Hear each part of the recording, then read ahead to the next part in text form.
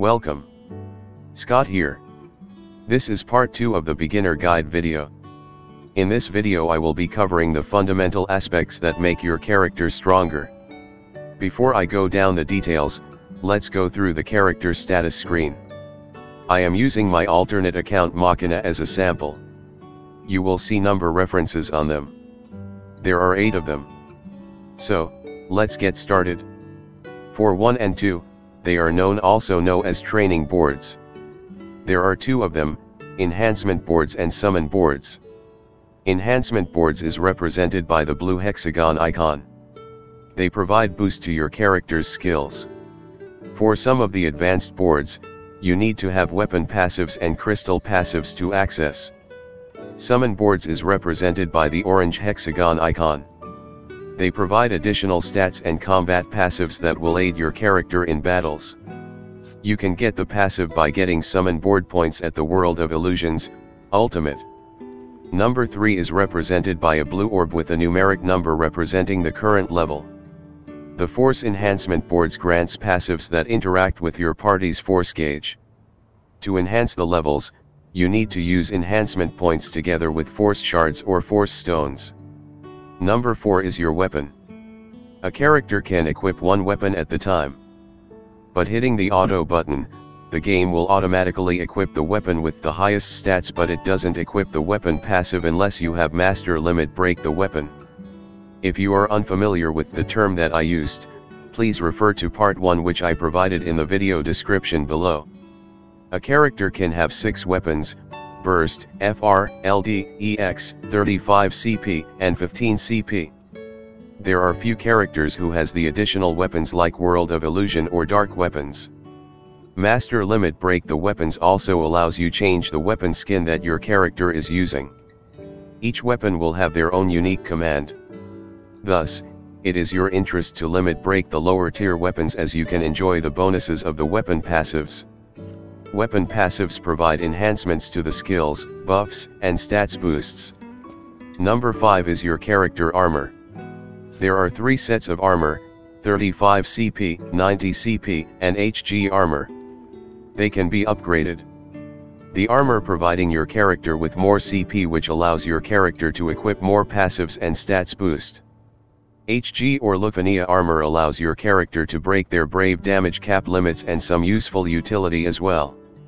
Number 6 isn't visible directly on the screen.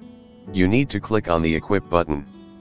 Upon doing that, you will gain access to the commands that your character have equipped. There you can find the Bloom passive, which grants your character access to their additional ability. For number 7, you will access the passive abilities, which can be further breakdown into the following major categories: crystal passives, board passives, force enhancement passives, equipment and artifacts passives. For weapon passives, you will find them there once you have master limit break the weapon. For number 8, you find 3 orb slots. You can unlock the 3rd slot upon master limit break the 90 CP armor. Spheres provides additional passives. Most spheres have trigger conditions like upon break, upon HP restored, etc. Lastly, for number 9, you will find the Enhance button, where you can access the enhancement menu that allows you to see all the passives that you have acquired for the character. In summary, for a character to be fully functional the way that he or she is intended to, you need to make sure that you have acquired all the required passives. Now let's proceed to the passive abilities menu. Now, let's discuss on the core power of the character, the passive abilities. 1. Under level and crystal strength passives, you will find all passives that your character gain from gaining crystal levels. Currently, the max crystal level now is level 90. You gain access to more crystal passives as you gain crystal levels. Level 55 and level 60 will unlock the extended abilities of the character's skill 1 and skill 2. Level 70 will unlock the character's A. Level 75 will unlock the character's base call. Level 80 will unlock the character's LD call ability or LDCA. Do note that you will need to MLB the character LD weapon to access this. Level 85 will unlock the extended abilities of the character's EX Plus extension. To use this, you need acquire the EX plus weapon passive of the character. Level 88 will unlock the extended abilities of the character AA. Level 90 will allow the character to equip Ultima weapon. The crystal passives also grant stats boost, more skill uses, additional combat passives and increase your character's total CP, which is the points you need to equip them. Depending on the battle situation, there are some passives you might not want to equip for better effect. 2. Under the board passives, you will find all the summon board and enhancement board passives. Once you have mastered all the passives, remember to equip them. They are not auto-equipped on mastery. 3. Under force enhancement passives, you will find all force enhancement passives. These passives provides faster force gauge charging, additional HP damage bonus when using skills, more stats boost during your party force time, etc. 4. Under equipment passives, you will find all the weapon passives that you have acquired. Do note that most weapon passives are costly except for LD or FR passive. To ensure that your character are operating their optimal efficiency, they need all their weapon passives. So, if you intend to invest rare enhancement materials on the character, make sure you have all weapons. Getting the best weapon but no other weapon passives is actually making your character weaker. You won't able to clear endgame content without them.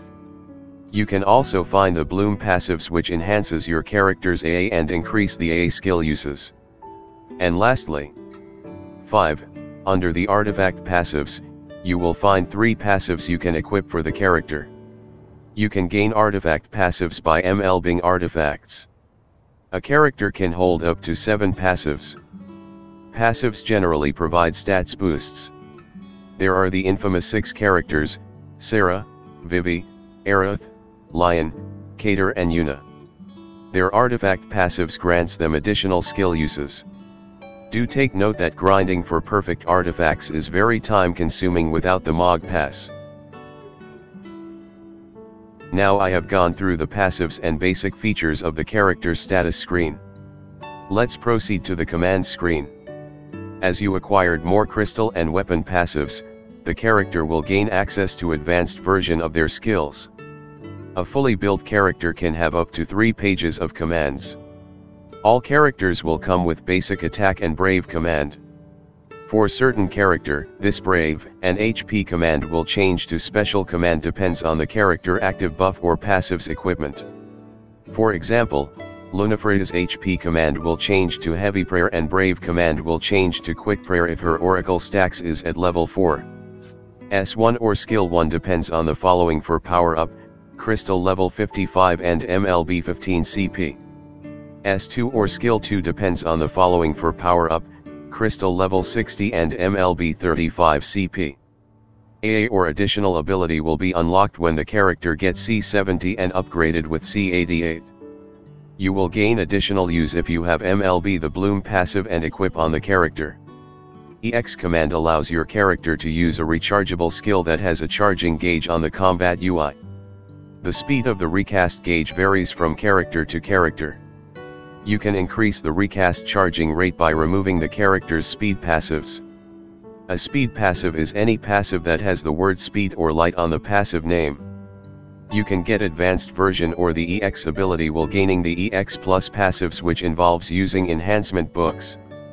The EX plus passive can further powered up with you have attained the character C85 passive. These skills are usually 3rd or 4th hardest hitting skill after the LD, FR, or burst ability. LD or limited weapon command allows your character to gain a long-lasting buff that further enhance your character's combat powers. This is the most important passive of any character. You can forget about building a character if you miss this weapon passive. FR command allows your character to access the force time when your force gauge is full.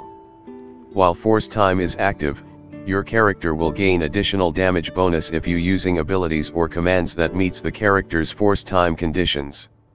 If the character has FR boards, you can use the ability as a FR Echo, which is an FR ability that can be used during force time without taking a force turn. Please do note that using an FR Echo will consume a force ability use. Please also do note that not all FR characters have their FR boards unlocked. Eventually, every character will get their FR boards. Burst command comes into two types, burst phase and burst finisher. You will unlock the burst finisher when you have master limit break the burst weapon. These materials are extremely rare, so do take note of that. The burst command allows the character to use their burst phase where they can take 5 to 6 actions before finishing with their burst attack. Do note that you can activate only one burst phase per battle. For burst finisher, you can activate 3 burst finisher in one battle. Burst finisher usually come with powerful auras, use them timely to get an combat advantage for your fight. When you setting your friend support, make sure you have your weapon passives equipped or most people won't follow you back. If others don't follow you back, you can only get 3 turn friend support. If others follow back, you will get 5 turn friend support. You can tell whether you have weapon passives equipped by the color and the font of the command buttons. Using a character with the weapon passives and without weapon passives is like day and night. I have gone through the basics of the character passives, commands, and a brief explanation on how they work. Let us proceed on the next steps on how to get your character stronger. Let us start off with the basic core strength, the crystal passives. With recent QOL update, all new characters recruited will start off at crystal level 70. So, you need to grind crystals to level the character up to the next level crystals. Bulk of the crystals materials needed to upgrade your character can be farmed at the cycle quest. If you find a flowering cactuar, you will get bonus drops. When you access a crystal stage, you will see number of crystals that you have held at the moment. Clicking on the green eye icon, you access the crystal status screen where you can see the crystals you need to get in order to level a character to the required crystal level. For the last tier crystal, you can get them from co-op events. With the start of the current event, Tornado, you can farm the last tier crystal without limit constraints. In other words, you can get any character to level 90 by grinding the co-op and use the tokens to exchange for the crystal. Crystals passives are important as they allows you to access the stronger version of your character abilities, which I will elaborate on them later. When you clear Dimensions End Entropy Tier 5, you will access to Ultima Mission menu where you can farm Ultima Cores. Getting a character to crystal level 90 will give you 10 Ultima Cores. You need 800 cores to get a Ultima weapon to max level for first cast of the weapon type. Currently in Global, there are a total of 165 recruitable characters. In other words, you can easily get at least 2 maxed Ultima weapons by just grinding crystal levels. Ultima weapons are powerful relics that raises the character HP damage limit and grants HP damage bonus. A maxed Ultima weapon give the equipped character up to 40% HP damage bonus and raises the HP damage limit cap by 40%. For more information on Ultima weapons, you can refer to the Tonberry Troupe website for more information. I have included the link in the video description below. Now let's cover the summon board passives. If you have just started the game, you will have a healthy stash of summon board wild points that allows you to max at least 10 characters. To max a board for a character, you need to get at least 6,500 points. You need do your farming at the chaos stages or level 100 where you find the summon on the pedestal. It will cost you 50 SP per run. Doing a run on the summon board will also give you points to the character and some points added to the wild points pool. Points for the wild points pool can be reallocated and top up the shortfall to the character who need the points. You can boost the points when the character is synergy for current time limited events or equip Final Fantasy status badges. We have just gotten FF6 badge, so equipping that will give all FF6 characters double EXP boost. You can also enhance points earned by using EXP books. From time to time, there are special announcement where synergy bonus will be effective. The character that carries synergy bonus will be emitting a purple glow. With the power of FR or LD, you can easily one-shot the summon within a turn, so farming for the points won't be too time consuming. In the world of Illusions Ultimate, you can obtain materials to further enhance your summons and summon points to strengthen your characters. Use the summon points earned on the summon board screen. When Special Synergy Event Boost is active, the Synergy characters will be emitting a pink glowing aura. You will earn more summon points by using them when you doing the grinding. Characters that are Synergy in current events will have double EXP boost active. Using them will get more summon points. In other words, do focus summon board grinding for characters who are Synergy first. You can get more points by using EXP support items, Book of Training for double points boost or Tome of Training for triple points boost. There is a total of 10 ultimate summon boards. Each of them has their own boards to grind and different type of summon board passives. On the screen you can find a summary of the general passive selection. To know which summon passive to select for a character, I highly recommend you to visit the Tonberry Troupe website. Sometimes the general rule does not apply to certain characters. Such examples are X-Death, Porum and Selfie. If you are interested in understanding the rationale why the passives are recommended, you can visit the Summon Hub for more details. I have included the link to the Summon Hub page in the video description. So, you will probably ask, what is the benefit of doing all these grinding? Like other passives, summon boards offer permanent stats boost. Some of the summon passives grants additional benefits like elemental weakness boost, brave damage, brave heal, evasion, etc. Having a fully boarded character will raise the character stats by almost 1.5 times their base stats. If you are a returning player, do check the boards again. You might probably didn't max them out. In earlier days of the game, people only grind the boards for treasure nodes and only grind max boards for characters they used in the previous era. Upon mastering a summon board for a character, you will get 300 gems, 3 tickets, and 5 armor tokens. If you master 10 boards for a character, you will get 3000 gems, 30 tickets, and 50 armor tokens. So grinding the summon boards also give you additional resources to pull for more weapons and upgrading your character's armor. If you are unsure which summon passive to select for a character, do visit the Tonberry Troupe website and the character for the detailed list of passive that you should get for the characters. They also provide the rationale why the character deviates from selecting the common usual summon passives. Before I end this section, let me showcase a short video demo how I do summon board grinding and limit breaking the summon boards.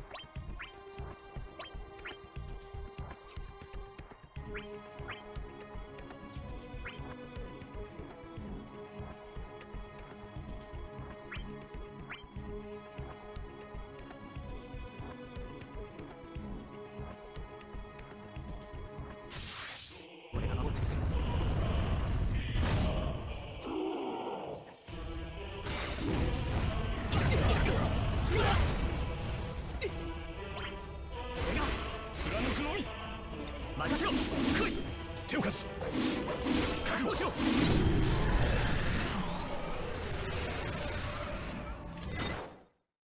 れで守れた。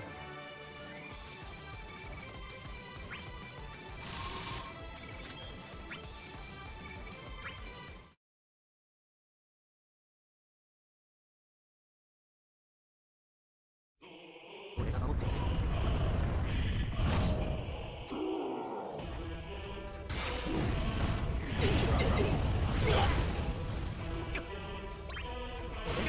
貫くのみ。任せろ。来い。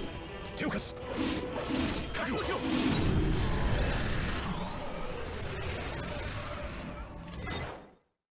れで守れた。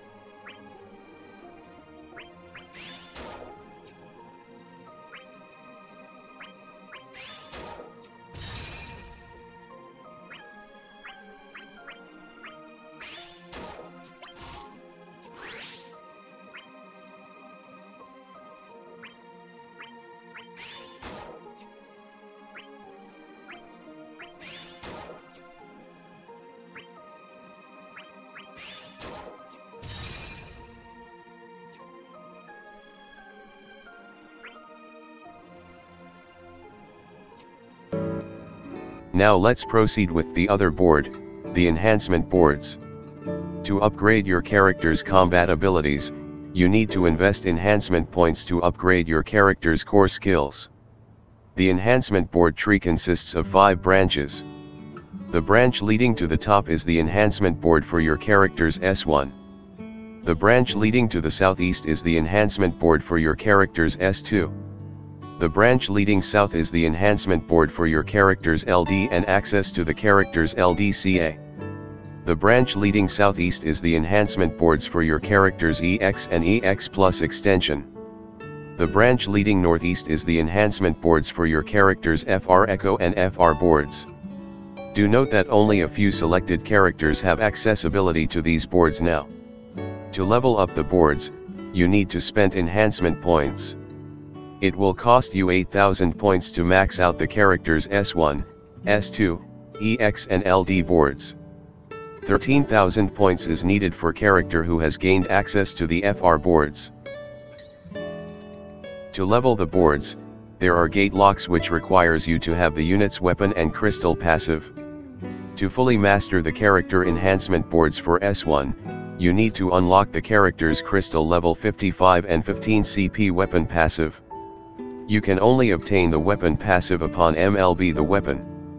To fully master the character enhancement boards for S2, you need to unlock the character's crystal level 20, 60, and 35 CP weapon passive.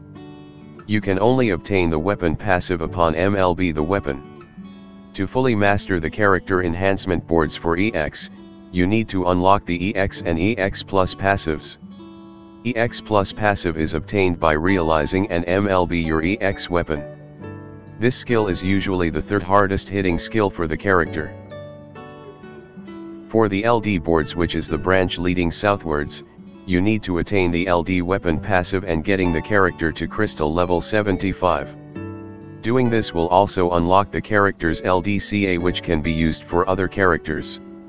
For the FR boards, which is the branch leading northeast, you will unlock it upon getting the FR weapon.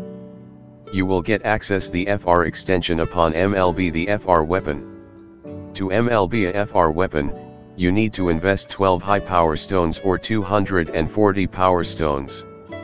The FR Echo allows your character to use the FR during the force time. Do note that these boards is only available for character who have their FR boards unlocked. With the introduction of the current endgame difficulty Shinryu, we also getting the Force Enhancement Boards. The Force Enhancement Boards contain passive that interact with the Force gauge. It is noted that the Force boards also include passives that boost your Force gauge charging rate. In global, the max level that you can reach is FE30. To access Force level 11 and beyond, on top of enhancement points, you need to invest Force shards to level up the character's Force enhancement. Upon MLB a character's FR, you will gain 2 Force stones.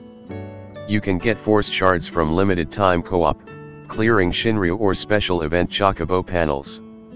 On the screen you can see a table that summarizes the key upgrades that you will get at each Force levels. The key levels that you need to watch out for is FE3, FE13 and FE23, where your character will gain access to passives that boost your party Force gauge fill rate. In general, the higher Force level your character has, the faster you will gain access to your Force gauge. There is a niche role of characters called Force Chargers. All these characters have a common feature: they possess 1 or 2 instant turn non-attacking abilities. When using these skills, they grant tremendous boost to filling up the Force gauge or supercharge your Force HP damage bonus by 50% if you have their Force level maxed.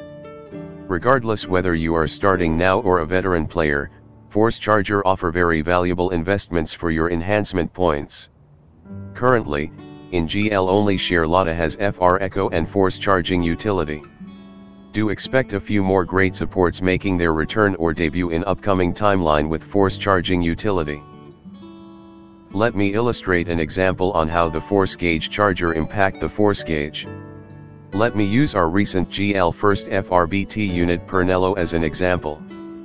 Please refer to the 2 tables on the right. The first table reflects how each individual force levels speed up the filling of your party force gauge.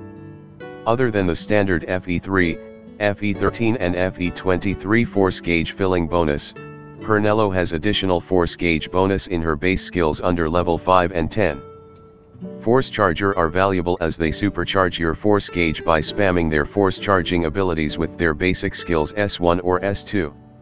You can get a base 50% HP damage bonus per turn on top of the force time conditions. For example, if you meet all Pernello's FR condition and have her use S1, you can get 115% HP damage bonus per turn. Although spamming skills feels boring, they are useful when you are in a pinch. There will be future fights, we are bound to face fights that the enemy have boosts to their force gauge based on their actions or your party actions. So you see them using their force ability before you can use yours if your force level is low or you don't outpace them with fast filling. In the video description, I have a link to a video which I have cover on force gauge mechanics. You can refer to that video if you want to understand more. Before I proceed to the next section, let me illustrate 3 video clips showcasing force gauge filling and supercharging.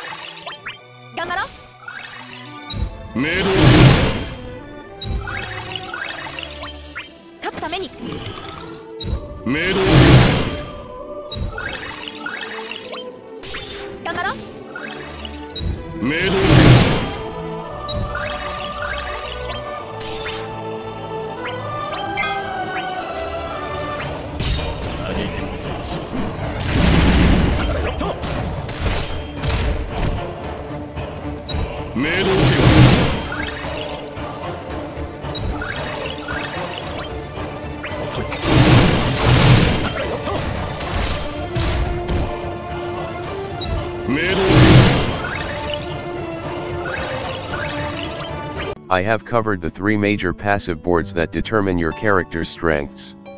2 of the enhancement boards will require you to invest enhancement points to gain access the enhanced abilities and upgrade your character's combat ability. So how do we get them? Each new piece of content, character event, new lost chapter, campaigns, raids, summon events, story chapters, will let you earn a maximum of 5,000 board points which can be used on any character's board. You can increase the enhancement points you get per event by purchasing Mog Pass, paid subscription. Having a normal Mog Pass will raises the points earned to 15,000 points per event. Having a premium MOG pass will raise the points earned to 30,000 points per event. Do note that old lost chapters, intersecting wills, or story chapters or any permanent content do not apply. Content will show a blue star icon indicating your progress toward the maximum character board point total for that content. You can rerun easier stages in order to reach the maximum point total, if you struggle with the most difficult stages. As the game progresses, you can also get more points by farming them in time-limited co-op or completing special chocobo panels. So how many points do we need to invest to master all boards? To max a character, you need to invest 8,000 points for the character basic enhancement boards, S1, S2, EX and LD. 5,000 points for the character's FR boards. To max the character's force enhancement, you need to invest 15,000 points and 3 force stones. In summary, you need a whopping total of 28,000 points to fully max out a character with FR boards. We are only getting 5,000 points and probably 15k from time-limited co-op. So, we are constantly draining our enhancement points. If you are playing as a free-to-play player, you need to plan on how to spend your enhancement points wisely. You need to prioritize to invest which character and how much points to invest. The enhancement points crunch will be alleviated when we proceed down further in the future timeline, where we could have daily missions or chocobo panels that allows us to grind enhancement points on a daily basis if global follows JP. Until the day has come, you need to budget the use of your enhancement points wisely. On the second table that is shown on the screen, I have listed down some budget options investments. You can choose to spend limited enhancement points for an option utility to ease your co-op grinding, or sometimes it is also possible to clear endgame content, which I often do with my alternate account. For units that you don't intend to use in the party often but you want their LDCA, you can choose to spend points for LD call option. It costs 1030 points for LD call without extension and 1340 points for LD call with extension. I usually go for the latter. For units that you luck-sack their FR but you don't have HPS to max them, you can go for a cheap 800 points to use the Echo attack, or 1760 points if you want the extension, which is only accessible if you have MLB the FR weapon. Next, allow me show some examples how to do budget investments. In order to do this, you just need to go for the key paths and ignore other paths on the enhancement nodes. You need to do this manually and avoid using the auto button. You can gain access to next path after unlocking the adjacent nodes. The screens shows on how the trees look like for 1. LD call option, 2. FR echo option, 3. FR echo with FR boards. Do note that by not maxing out the full board will limit damage potencies a bit, but the option will still work as intended. I will only recommend you to do this unless you have limited enhancement points pool available. For LD call with extension, you need to get the following criteria met first before you invest the points. 1. You need to have a copy of the MLB LD weapon. And 2. The character crystal level needs to be at least at C90. To do this, you just need to manually unlock the nodes and go southwards until you reach the orange node. The branch pathway leading southeast is where you find the LD extension at the end of the branch. When building budget LDCA options, do note that some LDCA needs the character to have EX plus passives attained to be effective. Most characters need their EX plus passives at least 2 out 3 to get their starting buffs. Examples of such characters are Hope and Kate Sith. For FR Echo option, you will only build this if you want to ease your co-op farming and gotten a copy of the unit's FR. If you get the FR to 1 out 3 limit break, you will get 2 uses of FR Echo, but the force time is limited to 5 turns only. You just need unlock the adjacent nodes until you reach the Echo node, which have the word Echo on the name of the passive. For the example on the screen for Cloud of Darkness, it is called Void Form Particle Beam Echo. If you have managed to get 4 copies but you don't fully build the FR unit, you can go all the way until the FR boards. MLB the FR will also give 2 force stones which you can use it to level up other units' FE boards. If you want to know more about the force enhancement boards, the Tonberry Troupe website have a detailed section covering on how to do budget investments. I have included the link to the page in the video description below. With this, I have covered all the basics and factors that affect your character's strength. This marks the end of part 2 of the beginner guides. Hopefully you find it useful. If you like the video, please give a like. Please subscribe to my channel for future gaming content. See you in the next video. Bye.